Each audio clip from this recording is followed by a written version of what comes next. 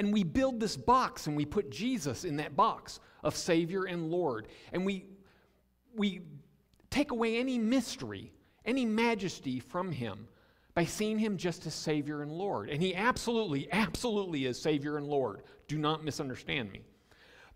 But he's so much more than that. And so when we started the Gospel of John, we got to see immediately how not only is he Savior and Lord, but he's also the Logos, the divine word from creation. He's not only the Logos, but he's also the life and the life giver. He's not only the life and the life giver, but he's also the light. And then a week or two later, we got to see that he is the true light. And so this image of Jesus just continues to be blown out of the box that we tend to put him in. And then last week I did something insane. And I tried to tackle 5 verses in one sermon. We were here for 7, 8 hours. We eventually got through it. I'm repentant of it. I don't know what I was thinking. I obviously, I went for that 16-ounce steak, and I really shouldn't have. I should have just had the little bitty 8-ounce one. So I'm repentant, I'm corrective. So this morning what we're going to do is we're going to focus in on one verse and one verse only that really highlights who Jesus is and what Jesus has done for us, but again, busting outside of that box. And so we're going to look at John chapter 1, verse 14.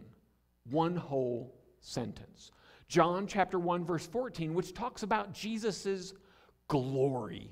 Glory. So I normally do a sermon in a sentence, boil the whole sermon down to one sentence. That was very helpful when we tried to clog through 5 verses last week. But this morning, the sermon in the sentence is going to actually be the verse itself, because we're going to look at a sentence. So the sentence itself of Scripture will be the sermon in the sentence. So if you will please look at John chapter 1, verse 14 with me, please. John chapter 1, verse 14 in the New American Standard Version says this: "And the Word became flesh and dwelt among us, and we beheld his glory, glory as the only begotten from the Father, full of grace and truth." It's John chapter 1, verse 14. It's the scripture verse, and it's also the sermon in a sentence, my friends. We're just going to roll through this. We're going to take it phrase by phrase, is what we're going to do. So I put in bold, capital letters, the first 2 phrases, because that's what I want to focus in on. I want to focus in on the idea of the Word became flesh and dwelt among us. I capitalized all those letters. They're not capitalized in anybody else's Bible. I did that for emphasis, a little Jamar effect, as it were. The Word became flesh and dwelt among us. It's a powerful, powerful idea, my friends. The Word is the divine truth that is Jesus, the Logos, who is the agent of creation. Jesus not only spoke the word that created the universe, but he was the word that was also spoken.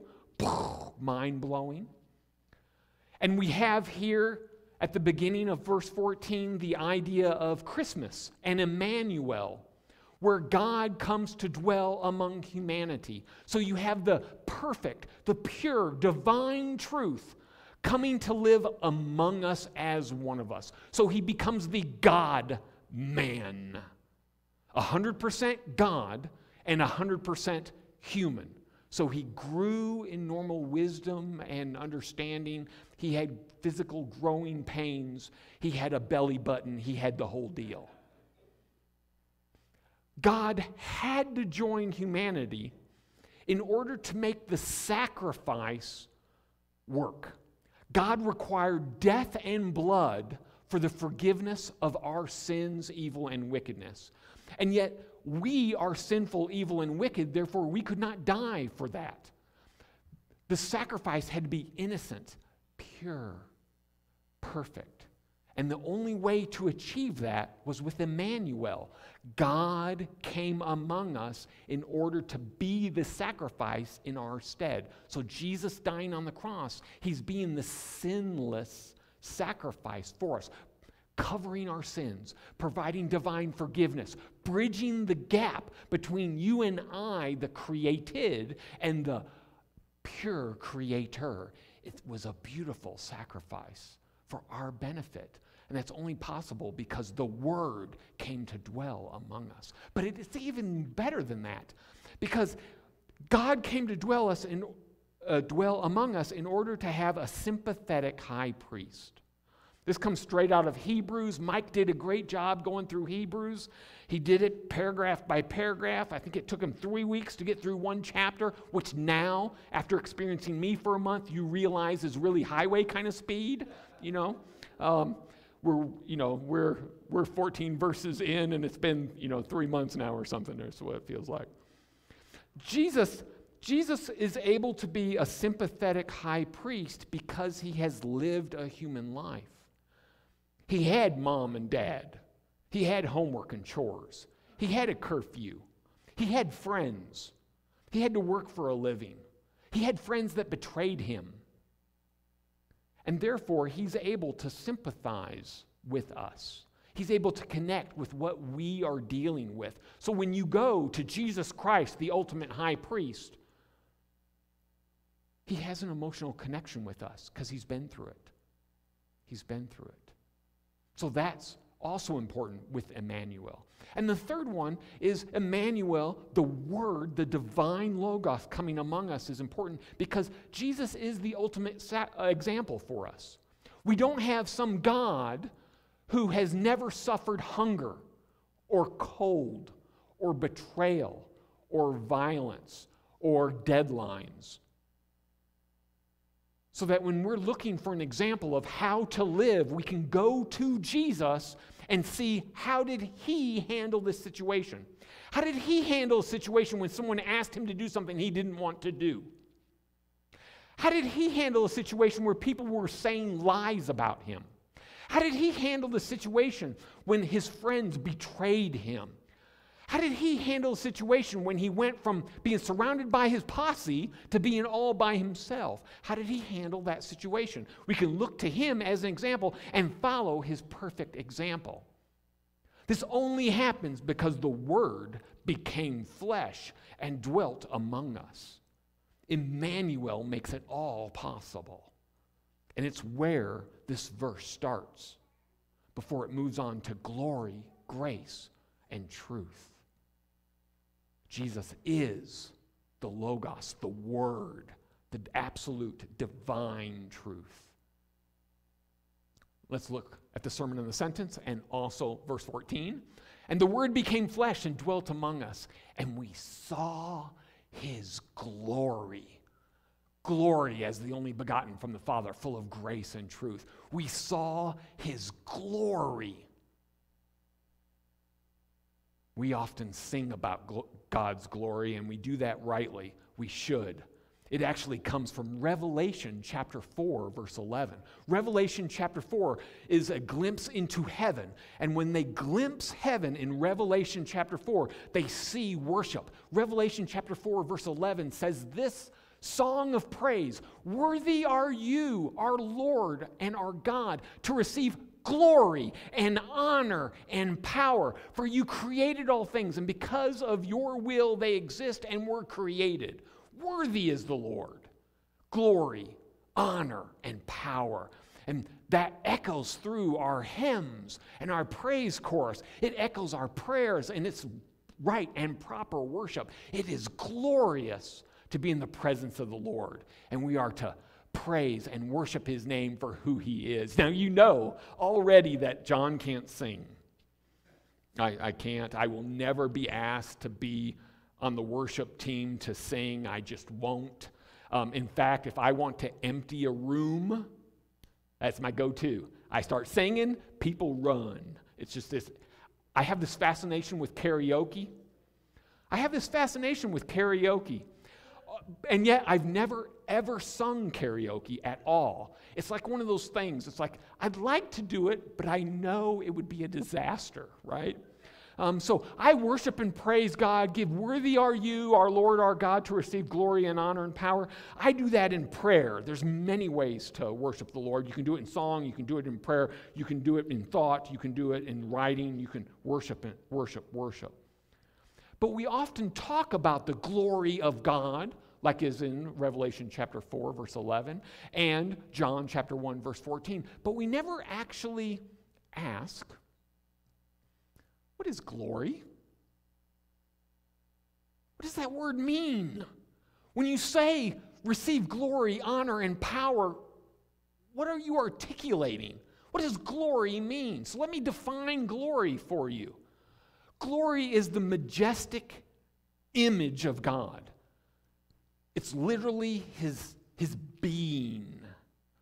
We would say God's magnificence or God's splendor. We use it in a much weaker way for royalty. And we talk about a king or queen's dignity and majesty, being in the glorious presence of Queen Elizabeth the 37th or whatever, which I'm not sure she's human because she's 300 years old, right? She's a cyborg or something. Right? She goes all the way back to the 1800s, so she can't be human. It's the idea of meeting somebody and being in awe. Wow. Being in somebody's presence and being rendered speechless. Has that ever happened to you where you met somebody and you were rendered speechless? You had like an agenda. You were going to ask for their autograph and tell them how great whatever it was, and you ended up instead blubbering. And they just look at you and, I've met some famous people. And I've met some powerful people. I've met some gorgeous people. And for the life of me, I can't come up with one person that I've had a glorious encounter with that left me wow, awe, and speechless, except one person, and I was smart enough to marry her. Yeah, that ought to get me out of dishes, right? Something like that. Yeah. Have you ever had that encounter where you met somebody and you were just rendered speechless?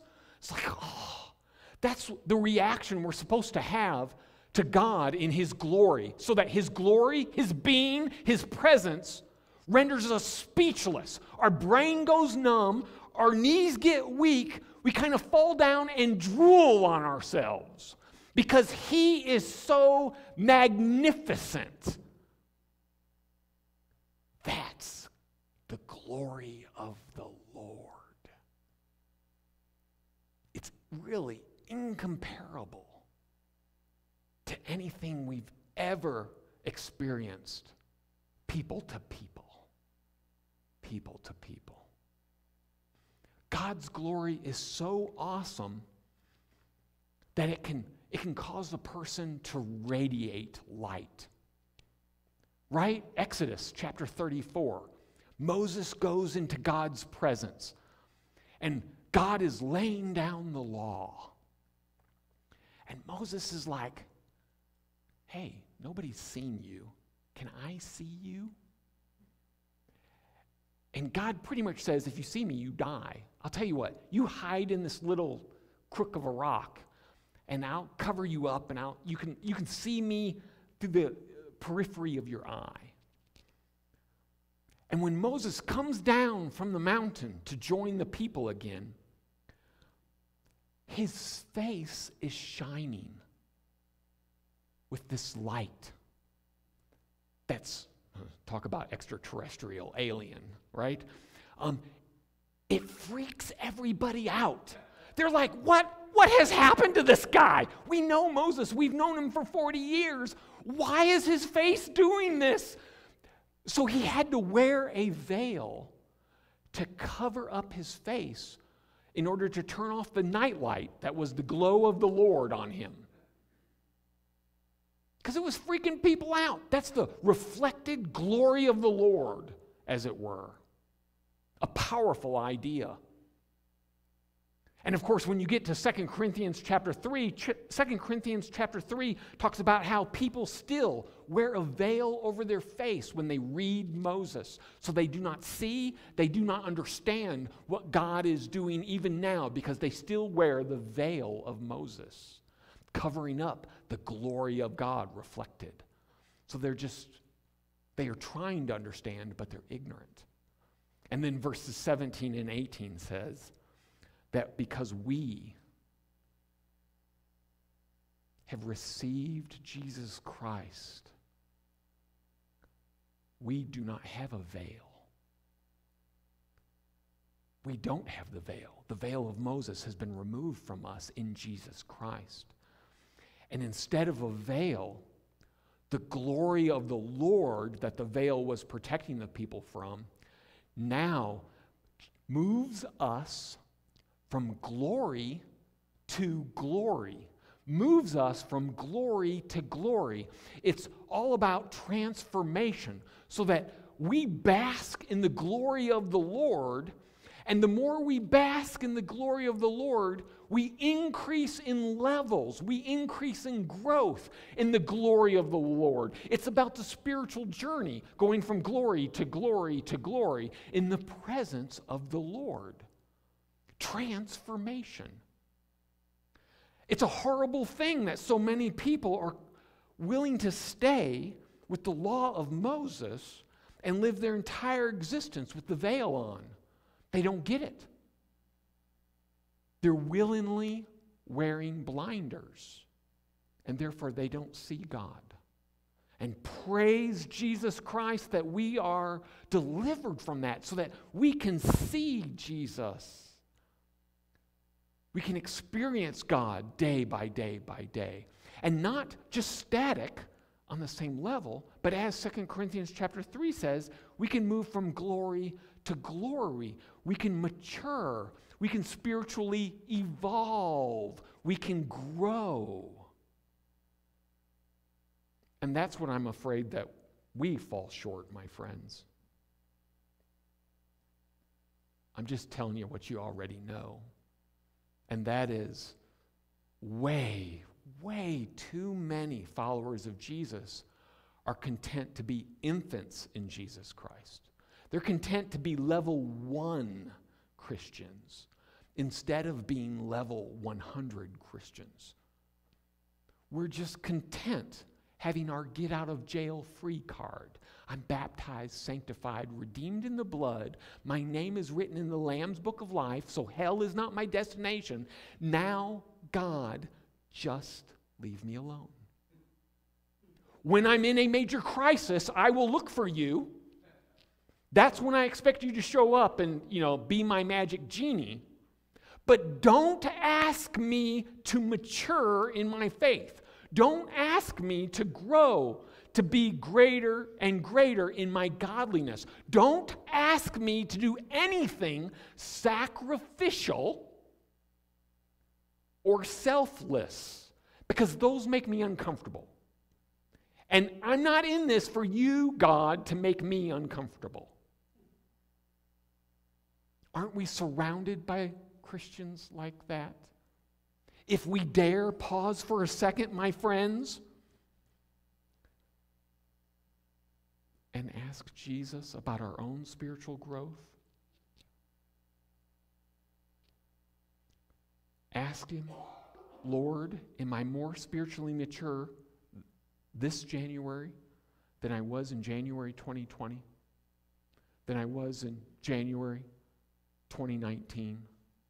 Have I experienced any spiritual growth? And I'm afraid that mere process is incredibly convicting. And the Holy Spirit convicts us that we've gone a decade with no spiritual growth. We've gone 3 decades. Coming to worship service every Sunday, going to Sunday school, reading our Bible, and not growing at all. So that we're still at level 1 or level 2. And when we encounter any kind of spiritual challenge that is of the higher levels, we are overwhelmed and then blame the devil. That's us. That's us. And you know it's us. That's what's wrong with the American church. What am I talking about? I'm talking about discipleship. That's what this verse is really talking about. Discipleship, transformation by the Spirit.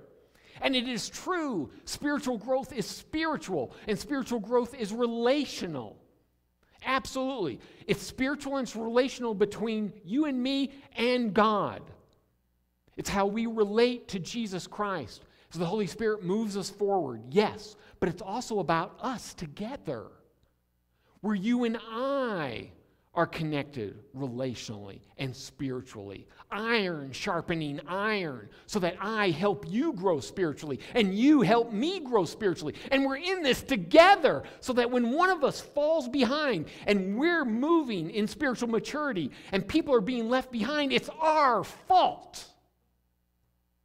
The church is great at leaving the wounded behind and the immature behind, and we blame them for it, instead of saying it's actually our fault. It's our responsibility to pick them up and carry them along. We're the Marines. We're not supposed to let any man behind. We're not supposed to leave any man behind, and yet we do, and we have for thousands of years. When I say discipleship, you think of classrooms or this, and it's true. It starts with knowledge. You have to know God. You have to understand His Word. That's step one in discipleship. But if all you ever do is memorize facts about the Bible, you are still a level 1 or level 2 Christian. And God wants you to be 98 and a level 99, and you are settling for head knowledge. It starts in the classroom. It starts here. But it's about living our lives in faith, taking leaps of faith, doing things that are selfless and sacrificial and defy our culture, living in such a way that the non-believers around us go, "Are you crazy?" And you say, "Yes, crazy for the Lord." That's the process. It starts in the classroom, but it's 99% outside of the classroom, my friends. It's like studying the driver's manual. Hey, I got my Utah driver's license. I passed the test. You know, it's a 25-question test, and I got 24 out of 25 right. And the little test said, you push this button to see what question you got wrong. And I kind of looked at it and went, why would I care what question I got wrong? I passed. You know, so I moved on. You know, it's like studying the driver manual and never getting behind the wheel of any car. That's what we are guilty of in discipleship. We learn the theory and we reject the application. And that is not living for Jesus. It's just not. We got to do better than that. It's about the application. Let us walk every moment of every day like the apostles with Jesus. Receive His empowerment and look for opportunities to live by faith, not by sight. Live radical, trusting God lifestyles, expecting the miraculous, and then giving testimony of what our miraculous God has done. That's the Christian life that's supposed to be the normal instead of the extraordinary. Shame on us that what is the Bible projects as a normal life is really an extraordinary life in our present culture. Let's change that. We can do it. We absolutely can do it. Have you beheld Jesus' glory, where you were speechless, in awe, wowed by Him? Even better yet, how has it transformed you? How are you living radical Jesus life? That's the question that you need to answer. That's the questions to ask on the ride home. Have and how. Have and how. Let somebody start a conversation with you around those two ideas. And the Word became flesh, the sermon sentence and verse 14, and dwelt among us. And we saw his glory, glory as the only begotten from the Father, full of grace and truth. The only begotten from the Father is the next phrase that I want to focus in on. The only begotten from the Father. And boy, the children's message like totally took this part of the sermon. Who knew that Eleanor was an expert on the Trinity? She did a fantastic job there, and I really want to figure out where those dots came and went. I got to find that out. It's like she's a sorcerer or something. I'm a little worried about that. But she really explained the Trinity, and this verse has the idea of the Trinity, the only begotten from the Father and the Son. Right here is connected to the Word. The Logos is the Son, absolutely. Father, Son, and Holy Spirit. Father, Son, and Holy Spirit. There is one God in three persons. They share an essence. Father, Son, and Holy Spirit. And we've heard that before, and we've said that before. What messes with our head is their role. What role does the members of the Trinity serve? They kind of each individually have their own function, if you will. One God, three persons, absolutely. They are all equal, but they have a different purpose. God the Father, his job is he's the planner. He's the planner. He's got the 10-year plan. He's the guy who plans it out. So he planned the Old Testament, New Testament, the arrival of Jesus out. He's the planner. He's the big picture guy. Maybe you're a big picture guy, or you've got a big picture guy in your life. You know how nice that is and how annoying that is, right? A big picture guy. So that's the Father. The Father plans it all out. Jesus Christ, the divine Son, who was always the divine Son, who came and dwelt among us as the God-man, 100% God, 100% man, Jesus Christ executes the plan. Jesus Christ is the one who goes through the steps that the Father has laid out. I don't do anything that the Father hasn't told me to do. Right? So the Father lays out the plan. Jesus Christ walks through the steps of the plan. He's executing the plan. He's doing what he's supposed to do to make the Father's plan to succeed. So he's the guy whose feet on the ground, which is why he's such a perfect example for you and I, which is why he's a sympathetic high priest, is because he has gone through life just like we are going through life. And so he executes the plan. God the Father lays out the plan. Jesus executes the plan. And then the invisible Holy Spirit, the dot underneath her fingers, right, which wasn't there but then was there. It's so confusing. The Holy Spirit applies the results. The Father plans it, the Son executes it, and the Holy Spirit applies it. So it is the Holy Spirit that applies divine forgiveness into our lives. It's the Holy Spirit who counsels us. It's the Holy Spirit who teaches us. It's the Holy Spirit that dwells within me, so that all of the Holy Spirit lives in each of us and guides us into that which is the will of God. The Holy Spirit applies it. The Son executes it. And the Father plans it, just like Eleanor said during the kids' message. See, I spent too much time on it. It was just a repeat. I can just move on, right? The Trinity, she did such a good job. That's fantastic. Let's go back to verse 14. John chapter 1, verse 14, which is also the sermon on the sentence. And the Word became flesh and dwelt among us. And we saw his glory, glory as the only begotten from the Father, full of grace and truth. That's the phrase, the last phrase that we're going to focus in on. It's not full of grace and not full of truth. It's full of grace and full of truth. You know, that's the way that phrase lays out. Let's roll through this phrase as well. Just as we use glory without defining it, we use grace without defining it as well. So we talk about God's grace without actually explaining what grace means. When we think of grace outside of the Bible, you either think it's somebody's name, it's a girl's name, right? Or it's connected somehow to dancing or being dexterous, right? She has a lot of grace, or he has a lot of grace. and neither of which does those apply to what the New Testament talks about when it comes to grace. So let's define grace first.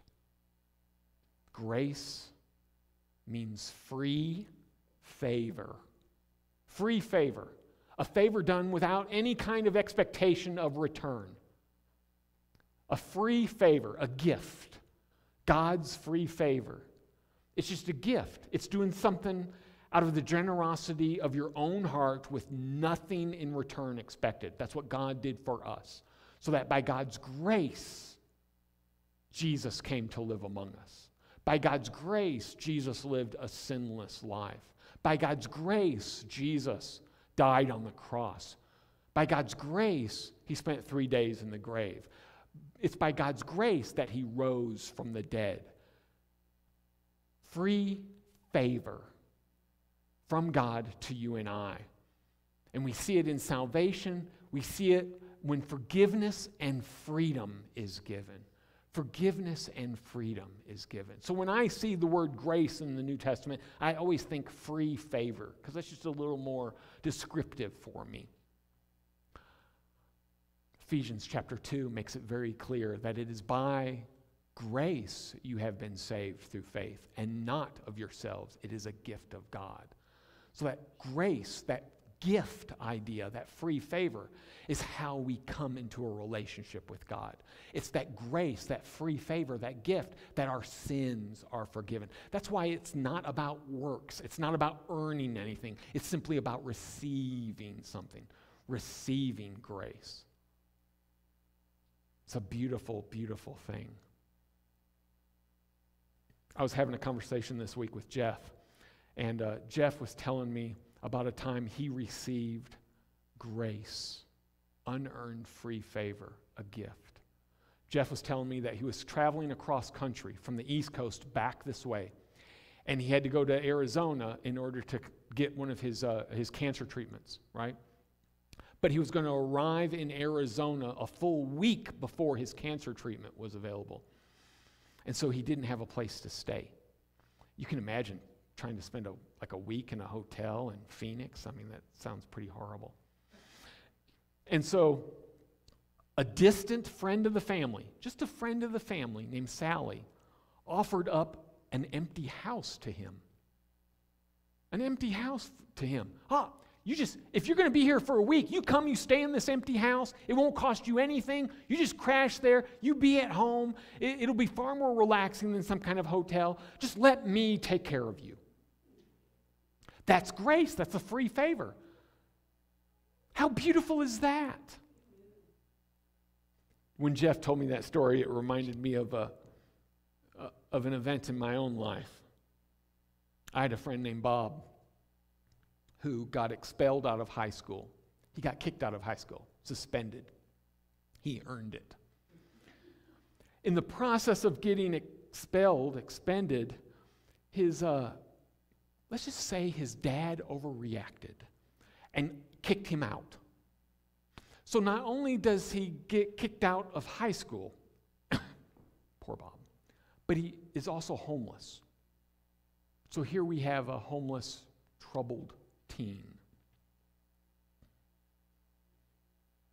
And my friend Dean's parents took Bob in. We got a spare room. You come stay with us. And Bob stayed there for a year. For a year. He got back into school. He eventually went into the Army. Was airborne. Can you imagine having a teenage boy in your house and having a teenage delinquent that needs a place to stay and inviting the teenage delinquent into your house to sleep in the bedroom next to your good son? Now that is grace. Free favor.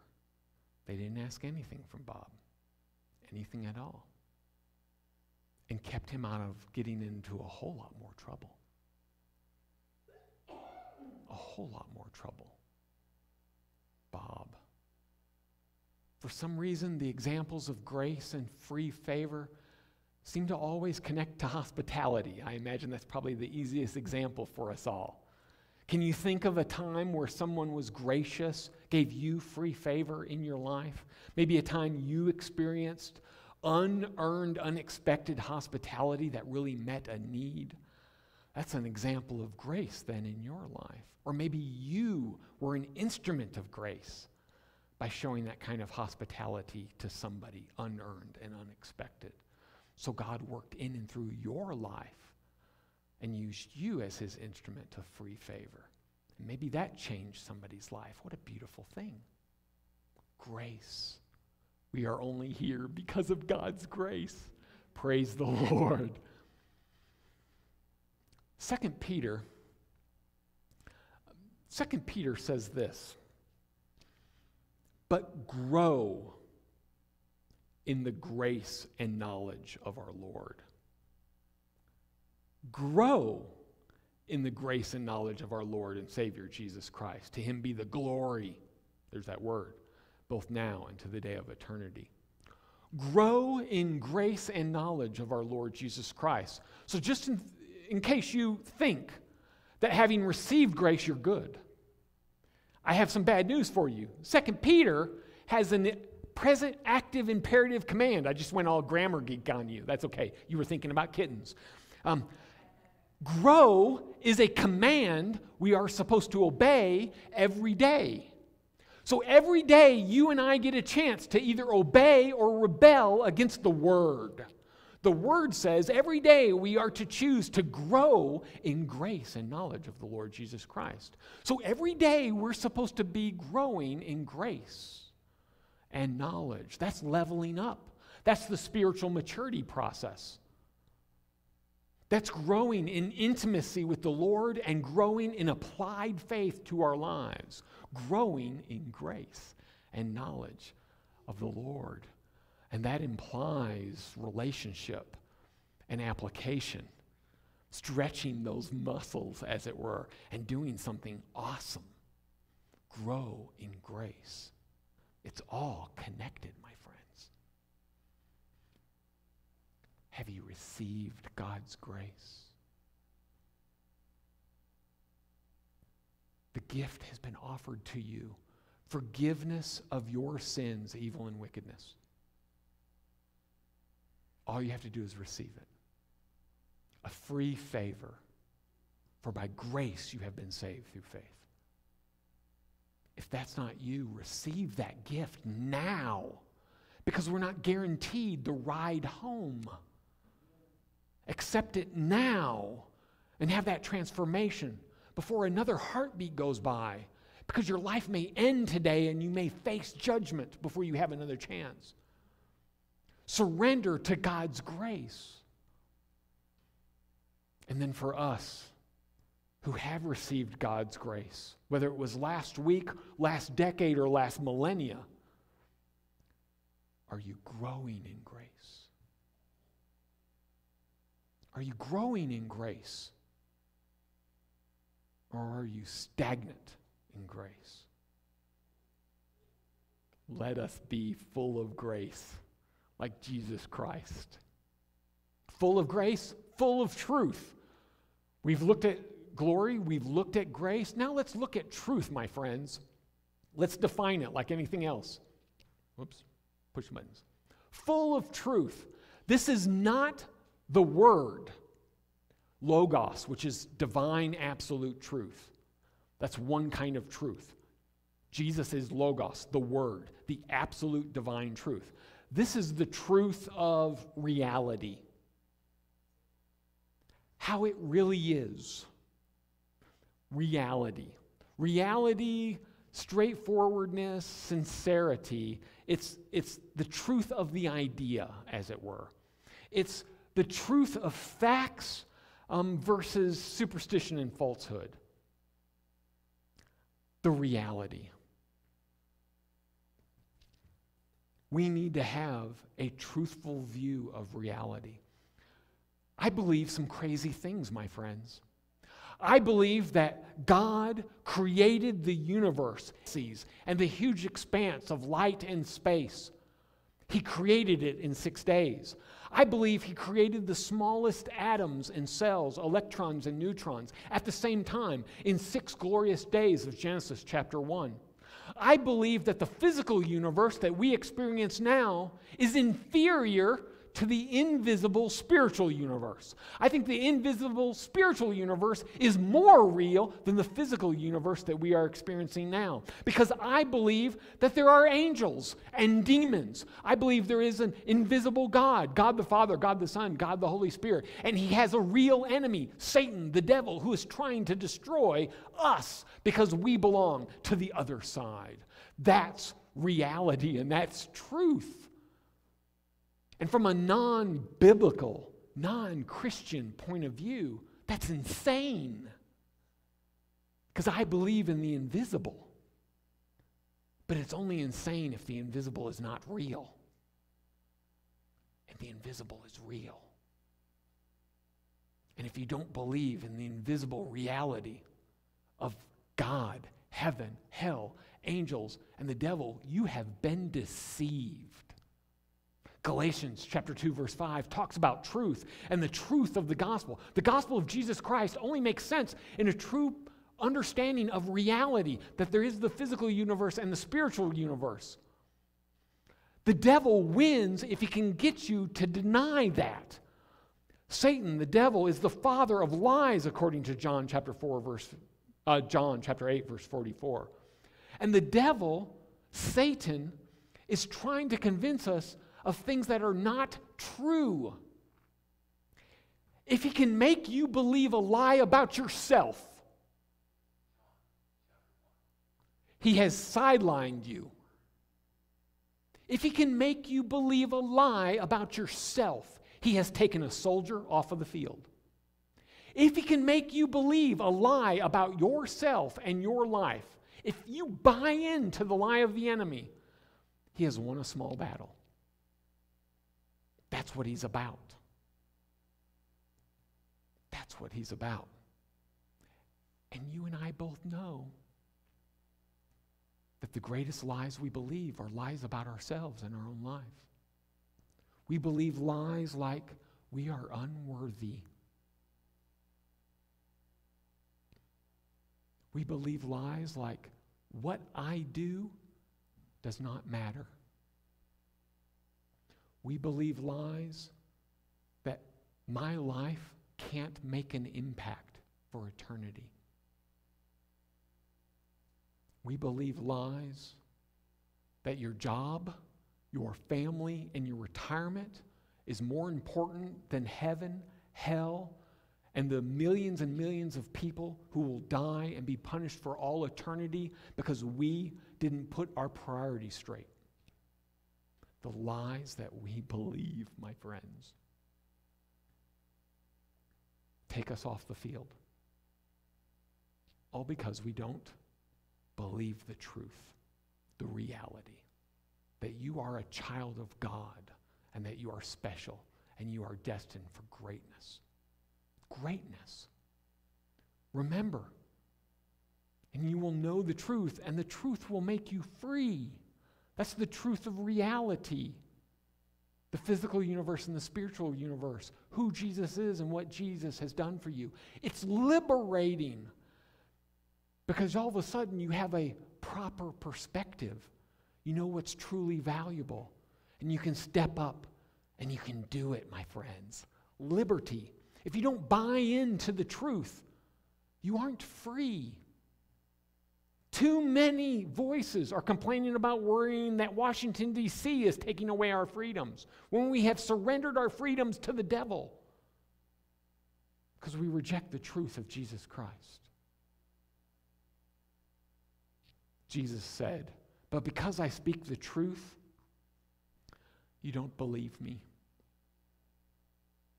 It's one thing to believe lies about yourself. That's just crippling.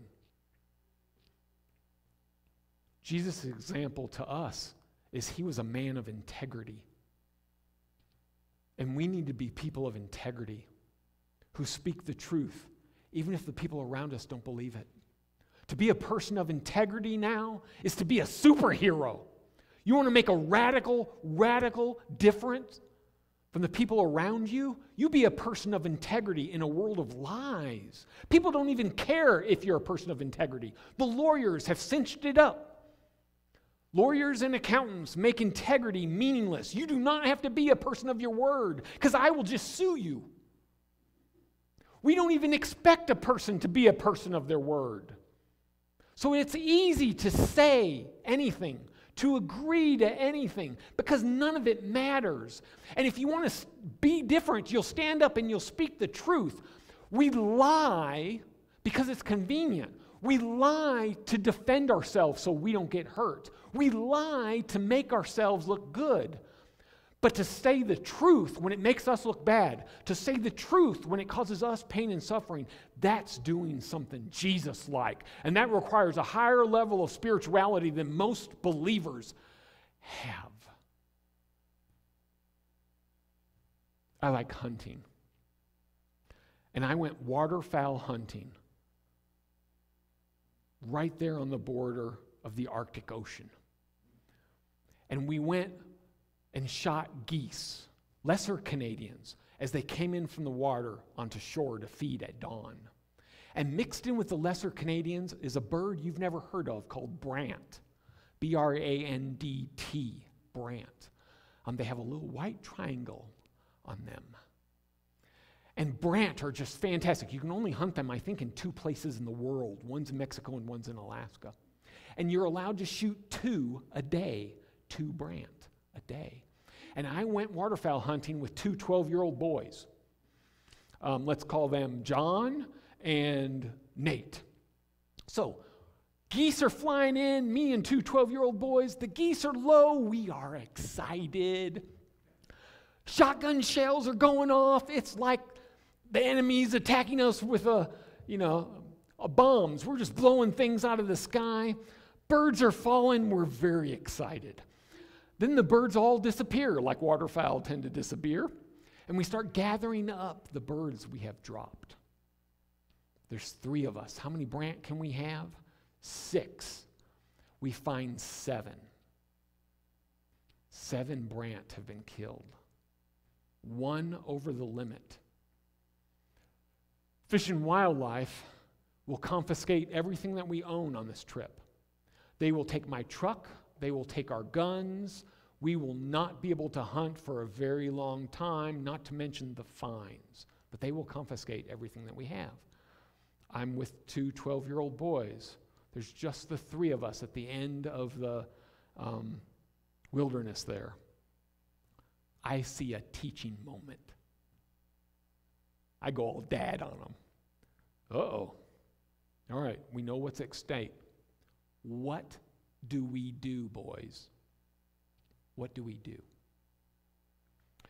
Nate says, push that one in the mud. Gone. We only have 6. Smart boy. He's going places. John said, let's first breast it out. Let's not waste the meat. Cut the meat off and then push the carcass into the mud. He didn't want to waste any of the meat. He's going places, right? All right, yeah.